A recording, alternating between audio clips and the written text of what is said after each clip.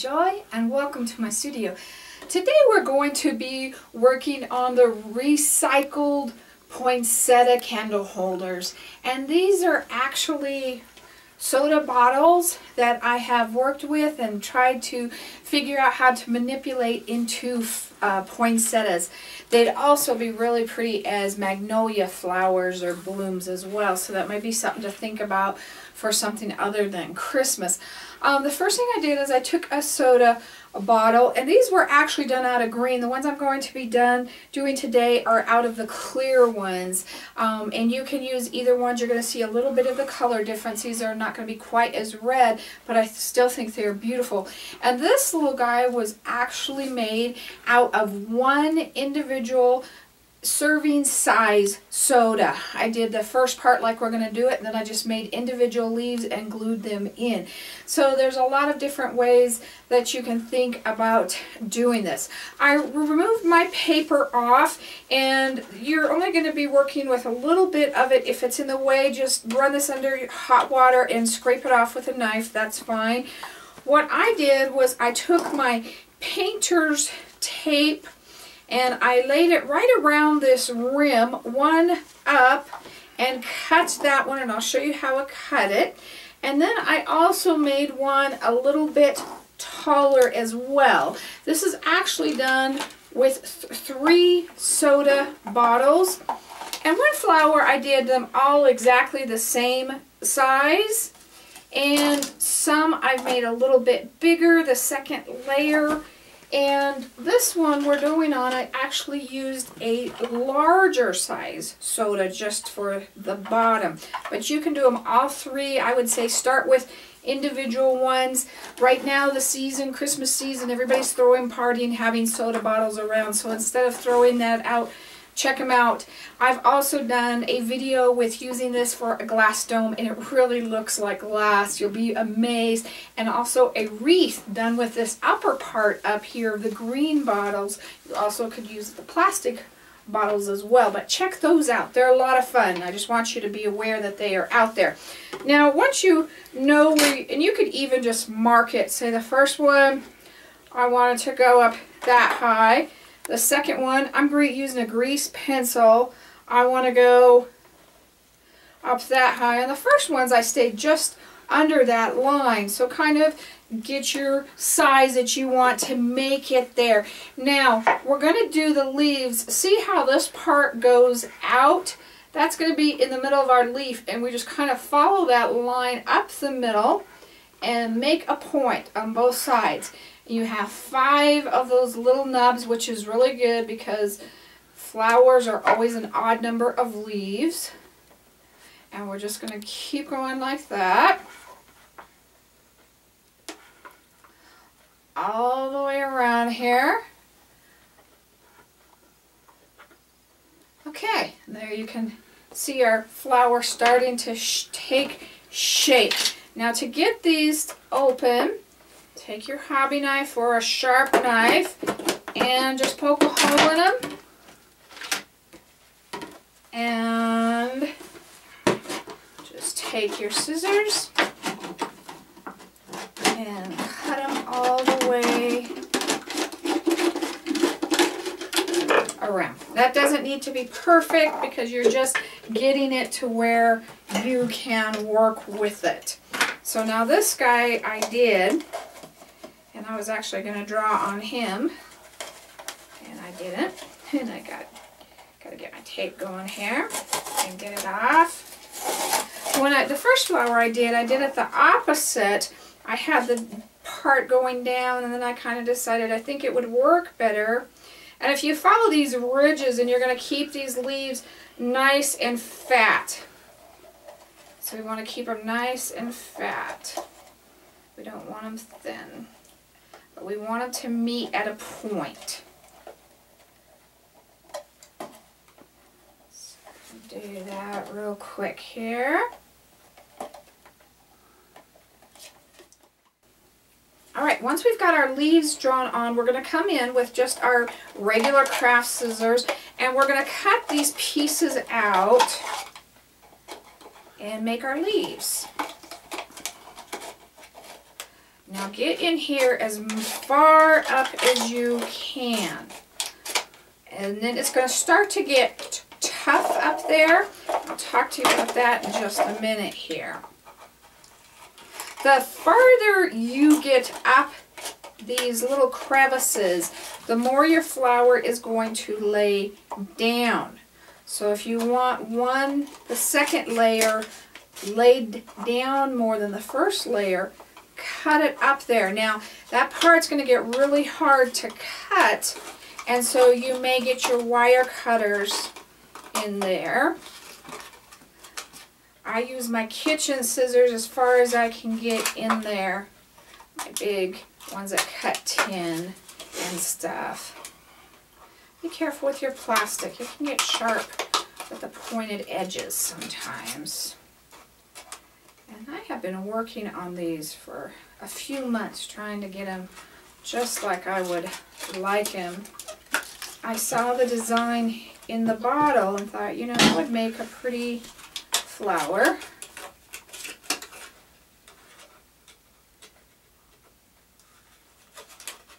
Remember to keep these leaves as fat as you can. You don't want them real straight and skinny up. You've got them nice and fat. And you can see I've got the little ridges in the bottle. The first ones I cut under it because I thought that would show up a little bit more, and I'm not even going to worry about them. I'm going to see if I can cut up the center just a tad more. And if you need to lay it down even more, you can warm it up, and while the plastic is warm, it's easy to cut as well. So we'll do that as we're working with it. Now, what I used to write on was a grease pencil. If you didn't have a grease pencil and you needed to use a permanent marker, you're just going to have to cut inside of your permanent marker.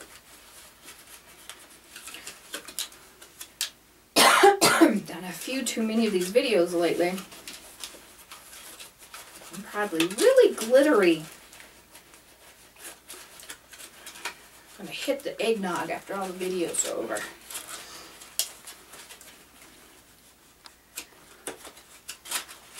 I think this coming year, seems like I always have a lot of Christmas videos I want to do. I'm going to start doing a Christmas video. I might start in the spring and do one a month, because I know a lot of you like to work on Christmas things throughout the year to get ready, so we might do something like that. Now, because of this is clear, even on the green ones, you only have to paint them on one side. So we're going to use bright red. You could use a different color if you wanted to. And I am going to sponge this on. The hardest part is getting down those crevices. So a lot of times I will come in and just punch that down there. I'm putting my bright red on with a regular craft sponge. I've wet it. It's damp. I wrung all the water out, and I just put it directly into my paint. I'm not pouncing a lot of my paint off this time because we want this pretty well solid color. But these are not easy to use with a brush stroke, and it wouldn't look good, so don't even try doing that with bright red. It takes several coats. Alright, now I've got my first coat on, and I want to go ahead and get another coat. We're going to be using our heat gun for this project. So the nice thing about the heat gun is we can go ahead and help our paint dry a little bit too. And the heat gun is how we shape our flower. Now if you were working on these, you would start your second piece, and this could just dry naturally. And I've already got my second piece drying over there. I think that looks pretty good. And I'm going to go ahead and do a second layer here.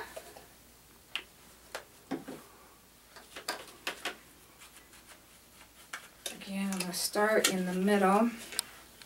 And you can just turn these into regular poinsettias, and I have some berries here, and hopefully I'll remember to show you that. But you could just make them a centerpiece. I just thought they were cute as candle holders, because these type of flameless candles you have to pick up to turn on and off. And I found the little glittery ones at the Dollar Tree. I've seen them at different places, so if you want some glittery ones. If not, get the flameless candle and add your own glitter. You can do that. And the nice thing about doing one side, you can hold this without getting too much paint on you as well. You're not going to get your fingers into it like if you were just doing one or both sides. Alright, we're going to go ahead and dry this one more time here.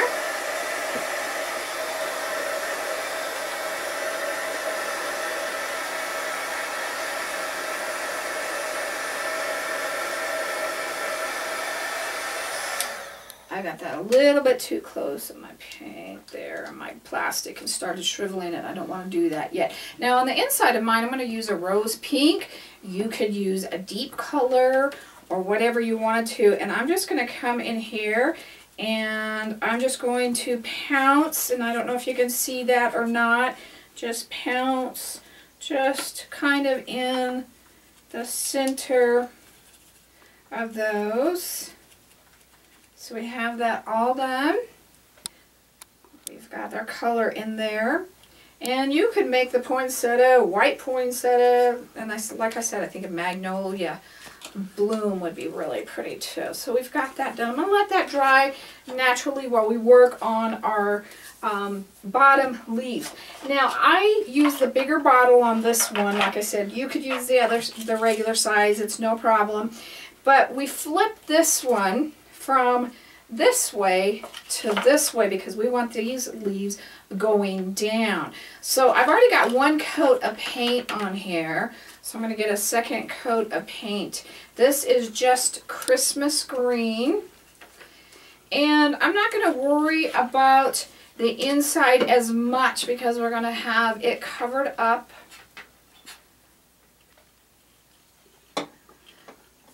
And we're not going to see it quite as much, so we're going to get the outside, and I'm making a mess here, so this must be a good craft.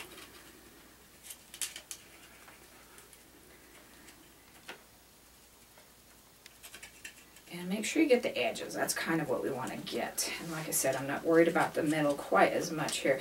Now flip this way. It's harder to hold onto, and I'm using my dry board to set my wet pieces down on, so I don't have to worry about holding onto them. And then I'm going to use my lime green or my vibrant spring green just right in the middle there.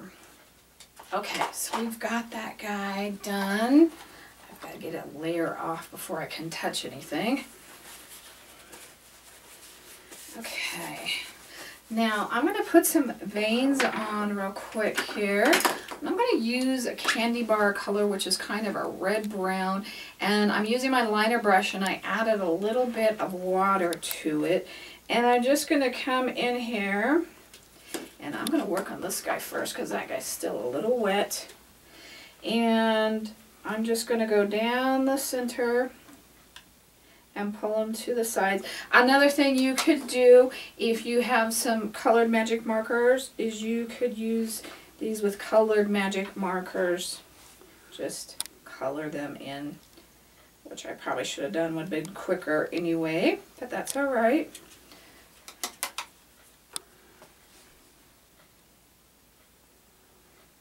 And take more time than I am on getting these in. And this is really going to make it look more like a poinsettia, because if you look at a poinsettia, you really see its veins. The veins really pop. And the veins are usually darker.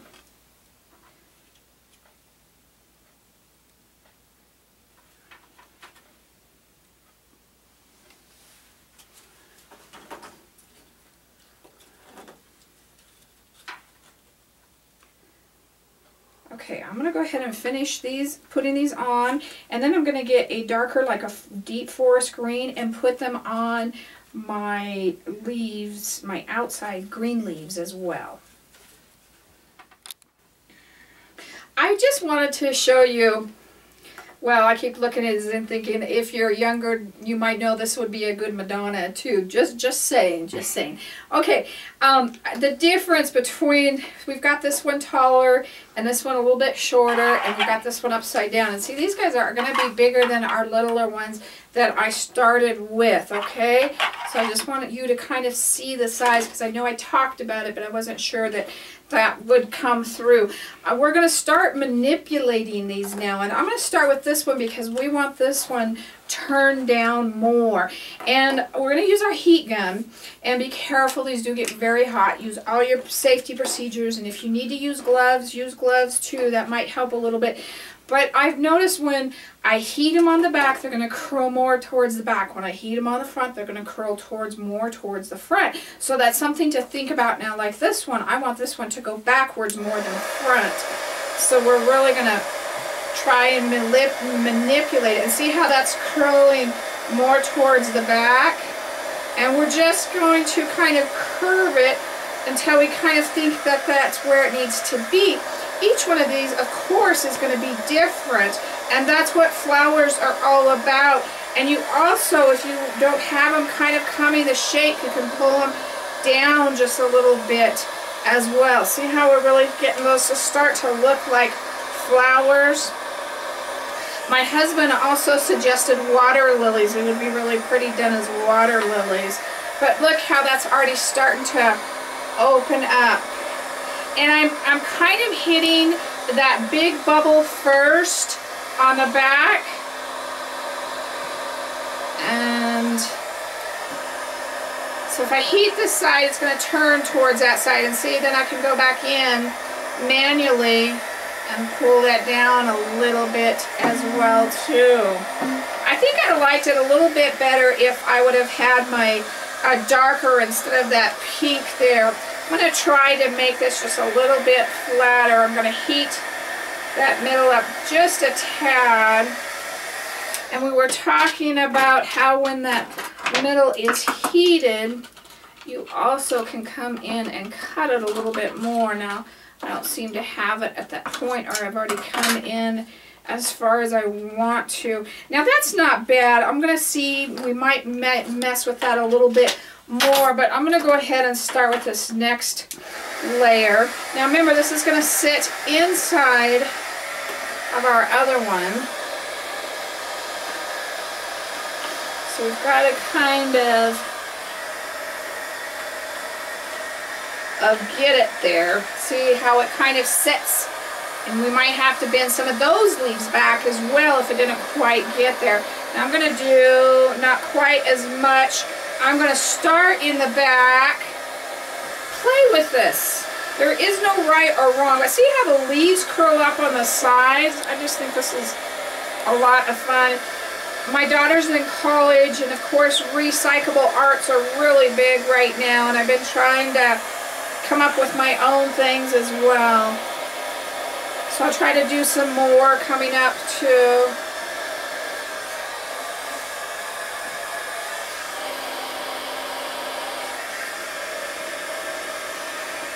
I have a friend up in Northern California, Cheryl Gillian, that's a big fan that really likes the recycled stuff too. Now I'm just going to bring these in a little bit more.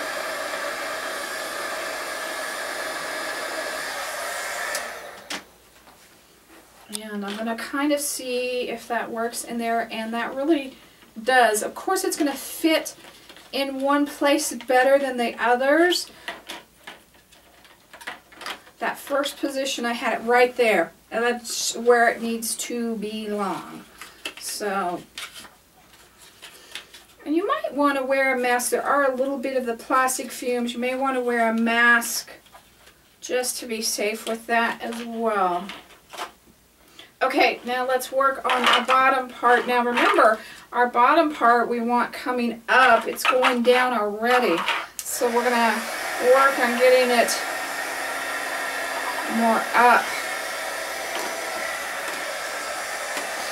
And we may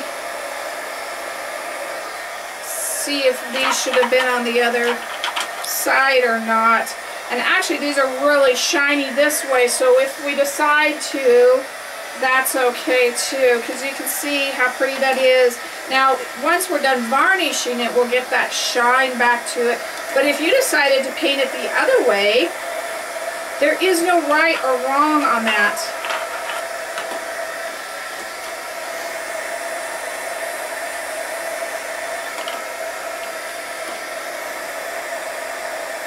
And on these first ones I did, I made leaves just out of the same bottle I was working on and just glued 3 different leaves on. So again, take what I've taught you and do your own thing here. And I was worried about this guy being a little bit, he's not quite as tall as the first batch we've worked with.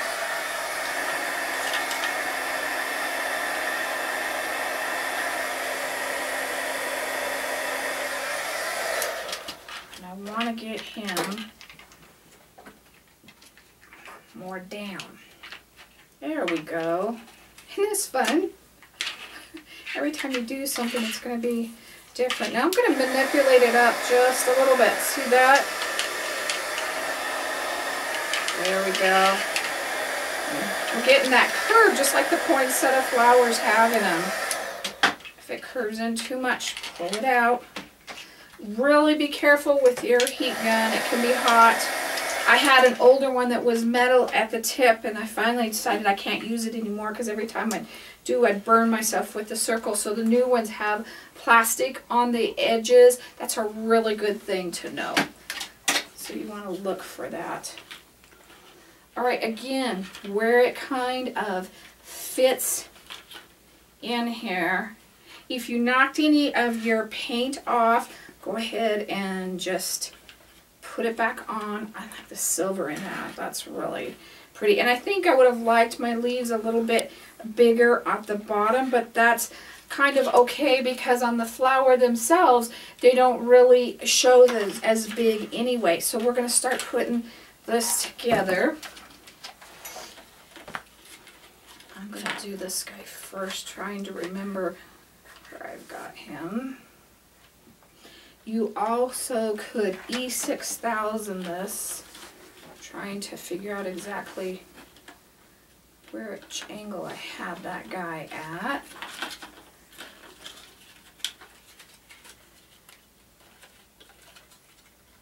And it is there. I've just got it on high, so it's going to have a little bit more. And if you needed to put something in between the two, or what we could even do is heat it down just a little bit more, but that is setting up. And that kind of looks good right there. I did notice I have a little spot that the red is not great in. And I think I'm going to put it on these guys a little bit here.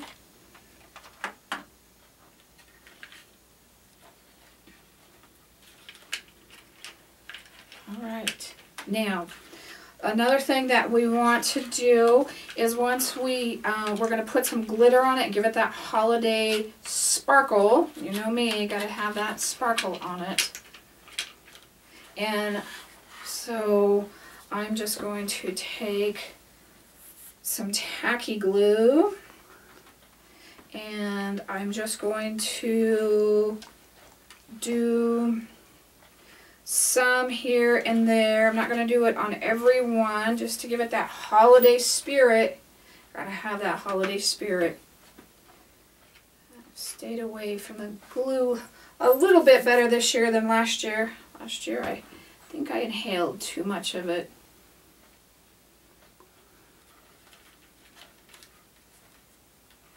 I keep messing with my glue as it's trying to dry here. Shame on me. Oh well, we'll get this on and I'll worry about that in a minute. And I thought I had picked up my piece of paper, but that's okay. I do my glitter on a piece of paper. So we're just going to come back in here, and I'm not going to do all of it. I'm just going to do one with the glitter. And put your glitter on all the way around. and then quit messing with it like I am and make sure it's all stuck together. I have this little guy right here where I knocked the red off. If you have any spots like that, just put it back on.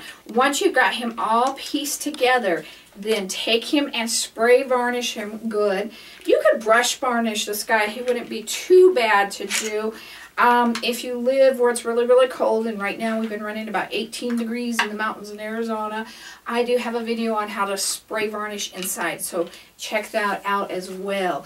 But this is our little recycled poinsettia candle holder, and then we're just going to turn the candle on and set it right there, and you can see, we'll get this candle going for you, how, and on this one you could even put one of the bigger candles in. Now I'm going to have glitter everywhere. The bigger glitter candles in as well, and it would be really, really pretty. And isn't that beautiful? That's just a beautiful centerpiece, and it will set right by itself on the table, and you don't even have to worry about anything else with it. So that's just a really, really fun piece. So if you have any questions about this project, please email me at art@miriamjoy.com. I'm sure I'm Miss Sparkly over here. And if you want to check out some more of our fun videos, you can visit our website where we have all of our products up at miriamjoy.com, and there's a video link, and it'll take you over to more of these fun Christmas YouTubes. Merry Christmas and God bless.